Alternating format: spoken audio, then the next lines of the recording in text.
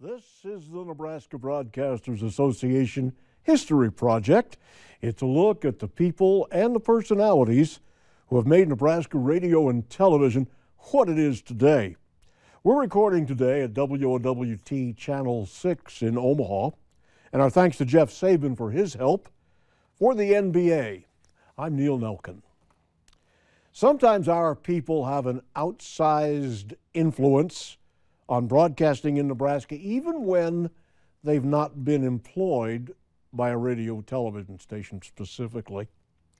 They don't work day to day at a station, but they do have a significant influence because they work with the advertisers who are the engine of what we do in radio and television with advertising dollars. Our guest today is just one of those people who has a history of working with just about everybody and every media in the Omaha market for quite some time.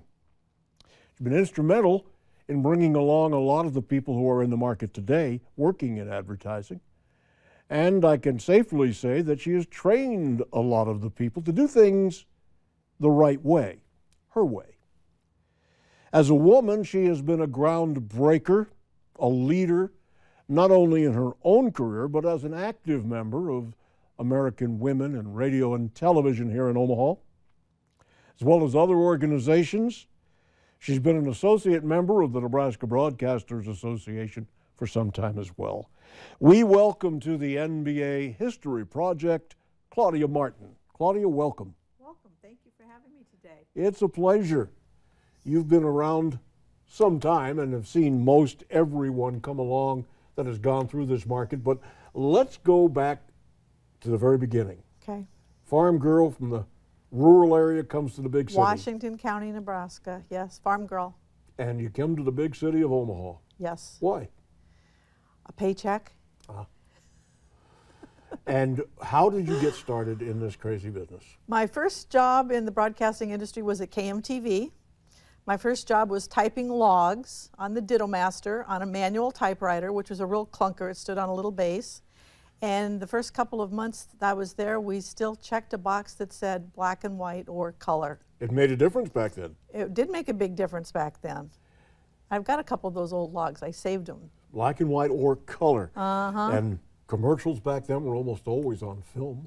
Correct. There was not a lot of videotape being used. And we started out with 2-inch tape when we did. Quadruplex. 2-inch quadruplex, reel-to-reel videotape. Those were great days. Yes. And Channel 3 was pretty much a pioneer in a lot of areas back then in terms of videotape and color. And they were the NBC affiliate when I worked there, too. The Tom Brokaw days, although I crossed paths with Tom Brokaw for something like 18 days. people don't realize he was a local news anchor here in Omaha before he hit the big time. Yes. And from North Dakota, I believe. I think you're right. Yeah. No, he's from Sioux Falls. Sioux Falls. At least Close. he worked in Sioux Falls anyway. Now tell me about you experienced here at KMTV. Who were some of the people that were here then? Can you give me an idea? Well, I think I shared with you how I got hired there. The station manager was a gentleman named Arden Swisher, who went on to become a vice president at Mutual of Omaha after he left the station. But he's what I called a rocker and a poser, meaning he would talk to me like this: I'm rocking, I'm posing, I'm talking, I'm rocking, I'm posing. He never sat still. And the job that I was applying for was to be a sales assistant to the sales staff. And in those days, the sales staffs were all men, no women allowed. And they could be a rather, we'll call it blue group, a little rough around the edges. Raucous? Well, they would drink at lunch and write out orders on napkins and would stuff their shirts in their pants in front of me. Didn't even think anything about it. And so when I'm interviewing for the job, Mr. Swisher said, you know what I need? I need the kind of young woman, young gal who can smile and say, go to hell at the same time. And who knows where this came from. I don't know how it fell out of my head, but I looked at him, I smiled, and in my sweetest little voice said, go to hell. And he laughed and said, you're hired, can you start on Monday? About 2 years here at KMTV, right? I worked, I think 6 years at KMTV, grand total. Okay. Yeah. And what made you decide to leave? I got recruited by an agency called J. Lipsy & Associates. Their big client was Brandeis, And Brandeis was expanding, and they decided to have this newfangled employee called a media buyer. And so I got recruited to be that person. How closely did you work with the management at Brandeis? Not a lot. Okay. But you did place their media But I buys. placed all their media. What did you know about placing media? We learned a lot. What I did know was ratings, because at KMTV, ratings were everything. So if you could read a ratings book, that was the big start. And at the time, there were, what, 3 television stations and maybe 6 radio stations? We called it 2.5 stations then, because KETV wasn't even on the air full time yet. They went on the air something like 2 o'clock in the afternoon. And like you said, about 6 radio stations. And 2 of them, KFAB and WWAM, probably accounted for well over 60% of the audience anyway. And, of course, the major newspaper in the market. Yes. So you placed all the newspaper advertising as well? Not for the Brandeis. They had their own internal department to do that. But you learned how to do it. But I learned from them, that's for sure. Yes. So after Lipsy and Associates, you moved on. I moved on, and my next job after that was at KFOR. In Lincoln. In Lincoln. I was recruited by Roger Larson to be the first woman to ever sell media in Lancaster County. That was first woman. the first woman to sell media in Lancaster County. Now, with an all-male sales staff there, With an how'd you all-male fit in? everything. They took very good care of me, actually. Roger wouldn't accept anything less, I'm sure. Things like one of the salespeople, Gay Cole, if I had a client that was in a part of Lincoln that he didn't think was the most nice part of town, he would demand that I ride with him, that he would take me and introduce me and bring me back. He said, if your father would do this for you, I will do this too. These were the legendary days of KFOR. The You're Vincent talking Gay, people like Vince Kalura, Kalura, Gay, Paul Abels, Red Gay, Abels. Red Abels, Gay Cole.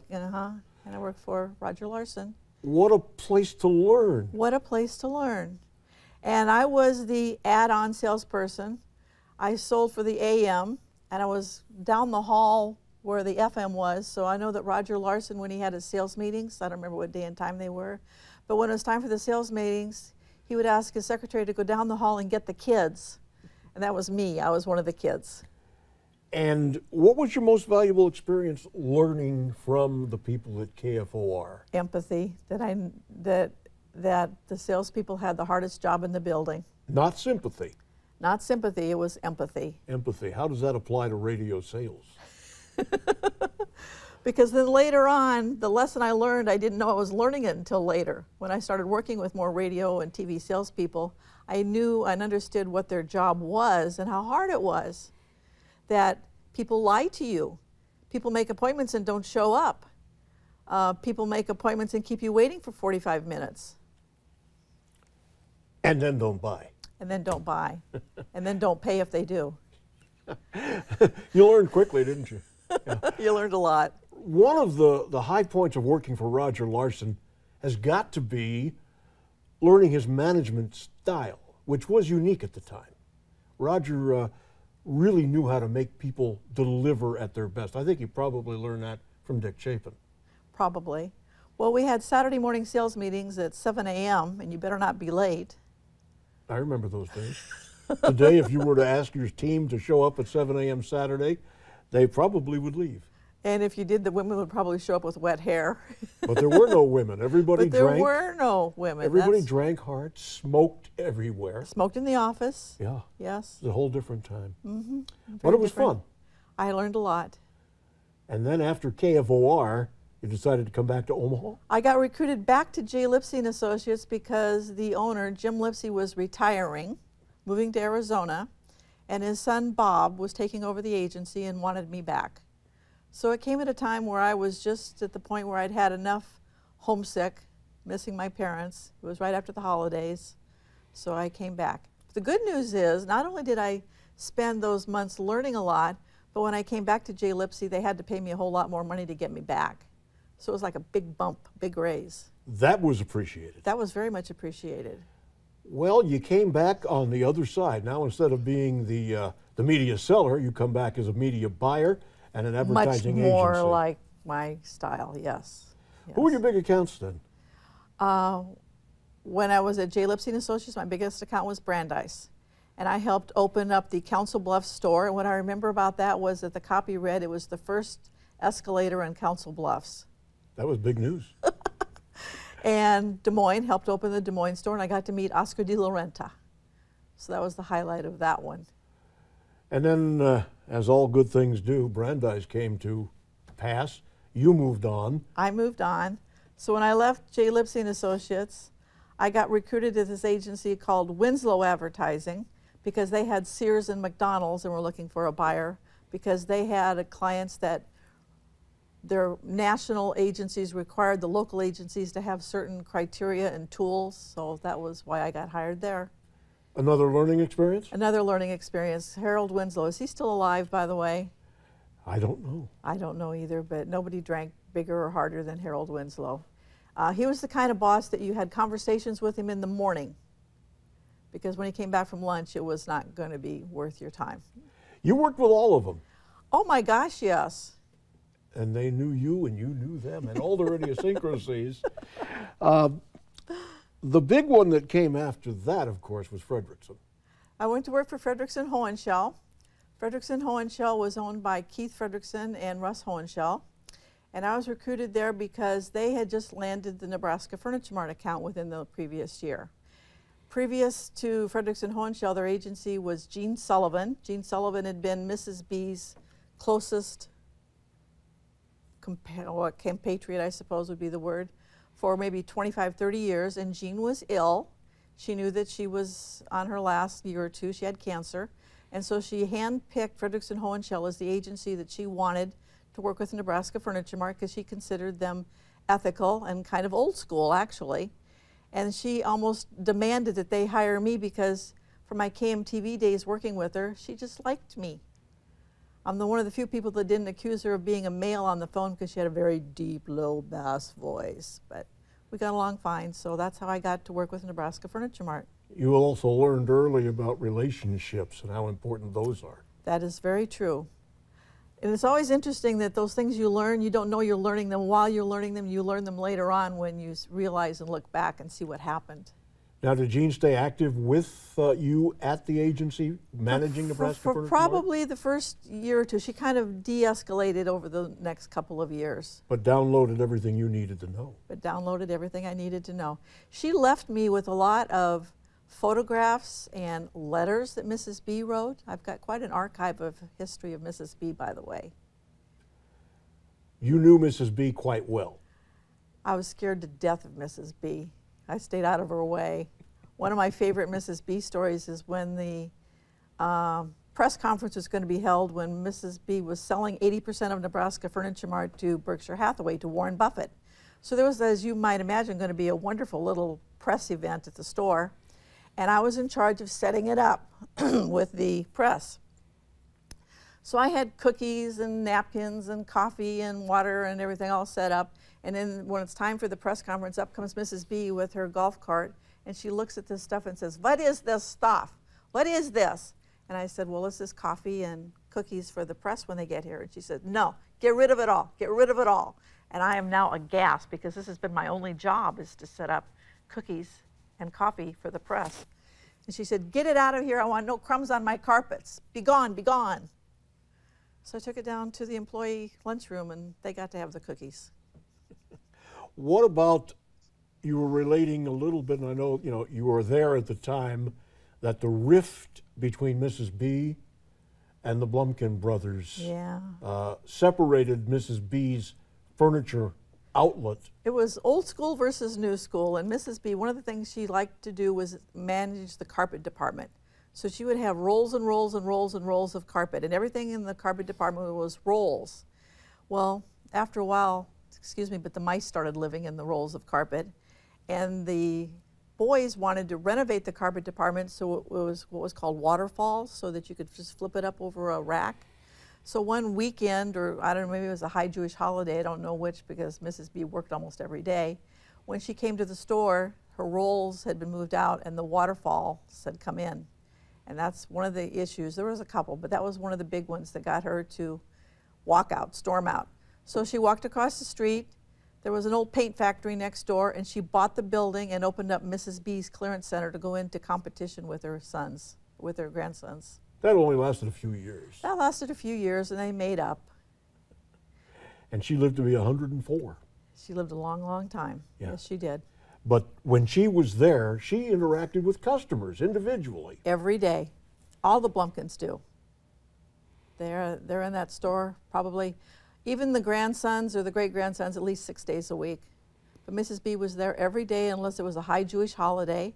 And if it was a high holiday when she wasn't allowed to work, she would have her driver drive her around to the competition and look in their windows to see who was shopping not at her store.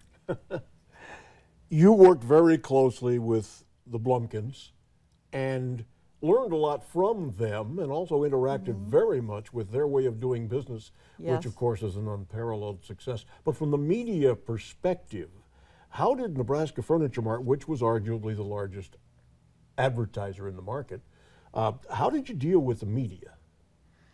The iconic slogan was, tell the truth. Always tell the truth. So we did. Sell cheap and tell the truth. Sell cheap and tell the truth. Only I was supposed to buy cheap and tell the truth. You also were instrumental in what is a legendary process, the co-op advertising policies of Nebraska Furniture Mart, which is now NFM, but the fact that they were the largest advertiser, but didn't spend a lot of their own money. That is true. How'd that work? How'd that work? Well, Nebraska Furniture Mart would have annual meetings with all of their vendors, and if you wanted to sell your merchandise in their store, you came up with vendor funding, vendor co-op dollars. So my job for many of those years was the implementation of those co-op dollars, to make sure that if I was spending a $4,000 schedule, that $2,000 of it was paid by Broyhill and $2,000 of it was paid by Pennsylvania House, and I made sure that those dollars were allocated and billed and notarized affidavits and all the paperwork that went with it so they could collect the money. This was the days before computerization. Yes. How do you keep track of it all? It's called a calculator and a pencil and a tablet, and that's what you did. Did you have a staff? I had an assistant in the early days, and things grew exponentially later, but when I first started working with Nebraska Furniture Mart, it was one store. I remember when we opened up the electronics department and sold TVs for the first time. But as we added more stores and added more markets and things got bigger, more departments, the Mega Mart was big, then yes, we started adding more staff. And computers. And more computers and more software. And it all worked to the benefit of the market, because you're able to spend more on advertising. That is true. What about the relationship between the Nebraska Furniture Mart and broadcasters, as the broadcasters being the medium you used, radio and television, to reach your potential customers? You've obviously seen a lot of radio and television salespeople over the years. True. What was your relationship with them? With the salespeople, I hope it's as good as I think it was. And a lot of the people that I worked with ended up being longtime friends for 10, 15, or 20 or more years, so I think that speaks well. But again, telling the truth, having relationships, having conversations, being open about what goals and strategies were. It wasn't always about ratings, was it? It wasn't always about ratings. It was about being appropriate. In the world of Nebraska Furniture Mart, we tried to stay away from anything that was too violent. It had to be family friendly. Disney friendly was the goal. It had to be not controversial. We stayed away from political advertising programs. In other words, we would never have a spot inside a debate, for example. And again, no violence and no religion. That was some of their rules. Stay away from the non-controversial. Non-controversial. If it's Disney friendly, then it's okay. How do you deal with people that you developed close relationships with and then didn't make the buy? Well, if you had a good relationship with them, they understood why. If you told them the truth why, it was never about the person, it was always about the product. You never attack a person. You don't attack anyway, but you explain why the product isn't appropriate and what they need to do to make that product work for us. Did you ever run into conflicts? You were known, of course, for enforcing honesty, ethics, always. Always. Did you ever run into some people who didn't necessarily believe in that? Of course. And how do you deal with that? You try not to work with them. I've had more than one conversation with a sales manager about a salesperson being not quite ethical, in my point of view, and could we either train that person to work in a more ethical way, or could we find someone else who would more fit my patterns? What was the biggest lesson you learned all those years working at the Furniture Mart, working for the Furniture Mart and for the Blumkins? Well, again, it's sell cheap and tell the truth. It was always about ethics. It was always about being appropriate. One of the things that Irv always taught us was take the heat. In other words, if somebody has a problem, H stood for hear them out, E stood for empathize, A was for action, and T was for, no, A was for what? Apologize, and T was for take the action. So anytime there was a problem, you went through the process, H-E-A-T, and that's how you solve problems. Unusual. Hear them out, empathize, apologize, and then take action. For a big company to take that much effort to be fair and honest, that's unusual. That's why I like working with them. And you worked with them for how many years? 35 years. Nebraska Furniture Mart. Yes. You've seen some great salespeople come along in those 35 years, and a number of them you still have important relationships with. But empathy, personal relationships, have we lost a lot of that over the years? We have lost so much of that over the years. We have. The email and the texting and those kinds of things have taken over from meetings and phone calls, just picking up the phone. That was one of the biggest lessons I had to teach media people who work for me was pick up the phone and call when you have a question, when you have a problem. Don't put it in an email. And there are always problems. There are always things that come up. And it's so much easier when you can have a conversation and have back and forth conversations rather than this is what happened, fix it. People like dealing with people they know. I think they do. And that's true in any business, I but think it particularly in a media business where it is so personal. I agree. Now, Nebraska Furniture Mart gave you a lot of opportunities working with the Mart, but you've also capitalized on some of those opportunities. You've received a number of awards, recognitions over the years, yet you don't talk about them. Well, I think that doing public service and giving back is I don't remember who said this, but it's the rent we pay for living on this earth. Well, you pay a lot of rent. I think we owe it. You are also very much involved in the Business Ethics Alliance here in Omaha, which is primarily based over at Creighton University, but you're kind of instrumental in making that successful. I've been a trustee for the Business Ethics Alliance for 12 years. The Business Ethics Alliance is a joint effort of Creighton Heider School of Business, the Omaha Chamber of Commerce, the Better Business Bureau, and then the Omaha Business Community. And so I was recruited as one of the first women to be one of the trustees because the executive director would look at these board meetings and see a sea of black suits. So we tried to make sure we wore red dresses when we went to those meetings so we would kind of stand out. But I've really spent a lot of time and effort over those 12 years encouraging general managers and general sales managers at broadcast stations to become members. That's been my personal goal, is to recruit them. Have you been successful? Yes, I just wish sometimes they would stay longer. Ethics in this day and age is a dangerous thing to bring up because how do you define it? It shouldn't be. But the definition changes, doesn't it? The definition is what's right. That's simple. That's that simple. You've been a groundbreaking representative of women, particularly AWRT. Yes. Why is that important to you? It just goes back to the days when I was first working at KMTV. Women were just not allowed to participate in sales or take those kinds of jobs. I don't even know what year it would have been. There was a first sales manager who was a female in Omaha. Maybe you would know that. No. It's hard to remember. It's hard to because remember. It is a long time ago. But you just need to learn how to make inroads and stand up for our positions and so forth. So yeah, I was very involved in AWRT. I was their president for a long time. I was involved in another group called Women in Media and Marketing after AWRT left the market. I volunteer a lot for things like the WCA, which used to be the YWCA. And we're named Person of the Year back in 2003 by what was then the YWCA? I was one of their 8, I think, Women of Vision that year. Right. Which was a great One accolade. of many awards that you've been awarded. because of those relationships Those are that you have built over the years. Yeah. It does make a big, big difference. I do want to talk about Redstone.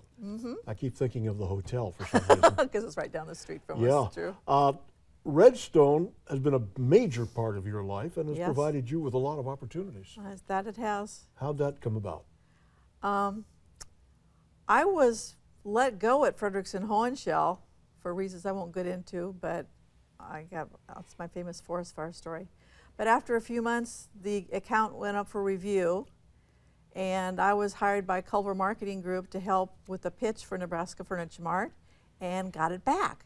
So my 35 years has about a 6-month gap in it.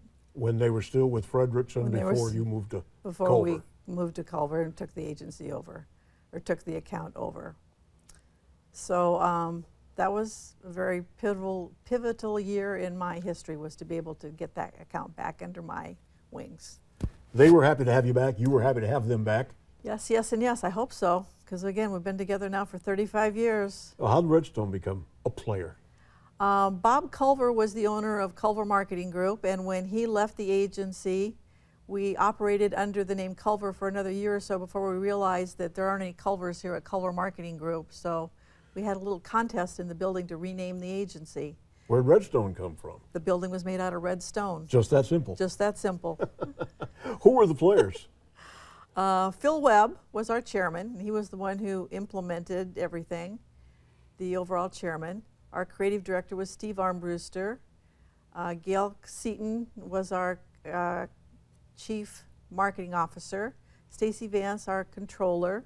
And Jim Svoboda, who is the current president, was our direct marketing person. And was Nebraska Furniture Mart the biggest account at the agency? Yes, it was. But you'd also recruited some other accounts over the years as well. True. Can't live on one of them. Give me some ideas. I worked with Taco John's for over 25 years. When Taco John's first started, we would meet at the car co-op meetings. We're in the back of a bar. I don't even remember which bar it was, like on 72nd L Street or something. And there were 7 stores. And then I helped put together a co-op for the Omaha and Lincoln market stores. And I think when I left them, there were 37 stores in the chain. So they're done very well. You've also built campaigns successfully for some others. I've done a lot of political advertising, which I like. I like working with political advertising for a couple of reasons. Number one is because it's something I can do to affect change. It's something where you can see what's going on. You can see what's happening and get the right people in the right places. I always commented that my candidates, though, all became exponentially crazier the closer you got to an election day, which could get pretty stressful sometimes, but it was okay because I knew when it was going to be over. When they closed the logs on that Friday before Tuesday election day, I was done. Everything was written, everything was ordered, everything was paid done. for. Yes. It's a good way to leave it. Yes, it is. Tell me about looking back now that you're semi-retired. I mean, you're still pretty active.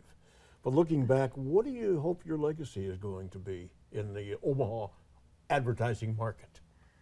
That I treated people fairly, that I treated people honestly, that we made change, that we learned a lot, that we sold a lot of microwaves and rugs and tacos and Cox mediums and just made the community a better place. You bring up Cox Media, which when you started with them was just a cable company. They didn't have Correct. all the rest of this. You had to work to build the rest of that business. I helped them build the different product lines. So that was always interesting because Cox ended up being like 6 or 7 different clients over the years instead of just one. We started out with Cox selling video product, and then it was a big deal when we added telephone. Ooh, landline telephones. In competition with the big dog. In competition with the big dogs. Northwestern Bell. Yes. Although I think they might have been something else. Quest? Probably Quest. Okay. They had many names over the years Yes. too. And then we added high-speed internet, which was another big product. And then we had this little stab at trying to do cell phones, but Cox didn't stay in that market more than a couple of years. In and out. Awfully competitive. Awfully competitive. And then it got to be home security. So again, one product phased in after another. So it was fun to watch them grow and take advantage of marketplace situations as the evolution of the consumer changed. You have been a mentor over the years to so many people in this market that have come up and become successful. Mostly women owe you a debt of gratitude because at the time, as you mentioned, there were no women salespeople in the media, and today, women outnumber men a lot. Or some places it's almost exclusively women. And of course, once they're in the sales side, then they become sales managers, then general managers. Let's hope so. Yeah, well, we're seeing that already. There are numerous general managers in both radio and television in the Omaha market. I'd like to feel maybe you had something to do with some of that. I hope so. I hope so. Now, when you look at how things have evolved, the consolidation, the multiple stations under one roof, the consolidation of staff, what do you think of the business that is today? It's a lot harder. It's a lot less personal. It used to be that a sales department had a sales research team maybe, or maybe they had a promotions person, or maybe they had a sales secretary, Janelle, who you know well. And those things are just been written out with budget constraints over the years. We used to be that if a radio station had 2 stations, you had 2 different sales staffs. Now they have 7 radio stations and it's 1 sales staff. So lots more to do with a lot less. There's not as much conversation. There's not as much phone call. There's not as many meetings, although I think sometimes there's too many meetings, but I think that sometimes there should be more. I think it's become a world of text and email and demand that I send you a request for a proposal at 4 o'clock on Thursday and I want it by 10 a.m. on Friday. And that just breaks my heart. That's pretty common. It's pretty common. Don't like it. What about the agency landscape? There's been a lot of changes over the years. Some have come, some have gone, some remain. A lot of boutique agencies in town now from people who used to just be a sales rep either at a radio station or a media buyer at an agency. It's just a harder business. Plus, the digital world has changed a lot, too. It used to be that a radio salesperson sold radio. Now a radio salesperson sells radio and concerts and promotions and digital and email and SEO and everything else. It's a little hard to keep it straight. Oh, my gosh. I don't know how they do keep it straight. Some don't. True. Well, from your perspective, you've seen it all, you've done it all. Where are we headed? Where are we going? Give me your crystal ball's eye view of where this Omaha, particularly Omaha media landscape is headed. I see it becoming more digital and less mainstream. I think that the Omaha World Herald's got some changing to do. I think that radio stations need to maybe sell integrated products a little bit better and have, again, more conversations with their clients about goals and what they really need rather than the packages. When you talk about integrated, what are you referring to? That not everybody needs a promotion, not everybody needs to be in digital, not everybody even needs radio, but they might need a combination of those products. And the salespeople don't have sometimes the opportunity to glean the knowledge from the client to learn what those goals really are. Is some of that the fact that a lot of radio or television salespeople aren't around long enough to really develop that way? That's possibly true. It would be great to have a training mechanism in place at some of these stations, and I think that's lacking. How do you go about it? How do you go about implementing that? Who would train? Who would train? That's a good question. It should be a sales manager, but sometimes they're not given enough time to learn to hone their craft. When you have to make that quota at the end of the week. When you have to make that quota at the end of the week. Or it's a business of what did you do for me today? Don't care what you did for me yesterday. Wasn't always that way. Wasn't always that way. Are we better off today than we were back then? I'm going to ask you that. You're going to have to ask the bean counters if it was working or not, but from a prospect of is it a good relationship business the way it used to be, I think the answer is no. You spend a lot of time each year at the Nebraska Broadcasters Association convention. I know you enjoy the convention. I go to it every year. Why? Because I get to see people that I don't get to see the rest of the year. Again, for my days doing a lot of statewide political, I would work with radio stations in Ord and Nebraska City and Scottsbluff and those places, and those people don't get to Omaha very often, but once a year I could go see them and have conversations and meet with them and say, hi, remember me? I'm Claudia. I handled the blah, blah, blah campaign.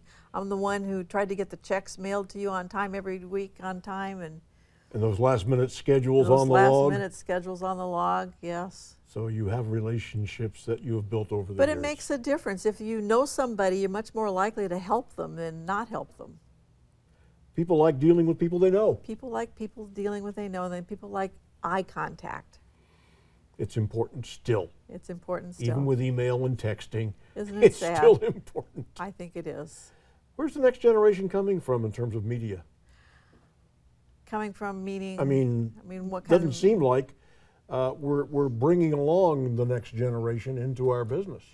The next generation is much more likely to sell the media that they know. So they're going to be selling a lot more digital and a lot less mainstream media. It's been a great ride, though, hasn't it? It has. That it has. No regrets? No regrets. No, Would do it the same way again?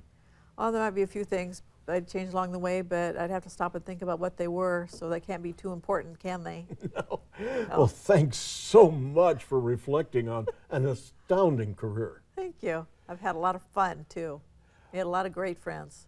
Our thanks to Claudia Martin for her perspectives, her history in and around Nebraska broadcasting. Our thanks also to Jeff Saban and the team here at WOWT Channel 6. For the Nebraska Broadcasters Association, Jim Tim, and our Chairman Emeritus, Marty Riemenschneider. For the NBA, I'm Neil Nelkin.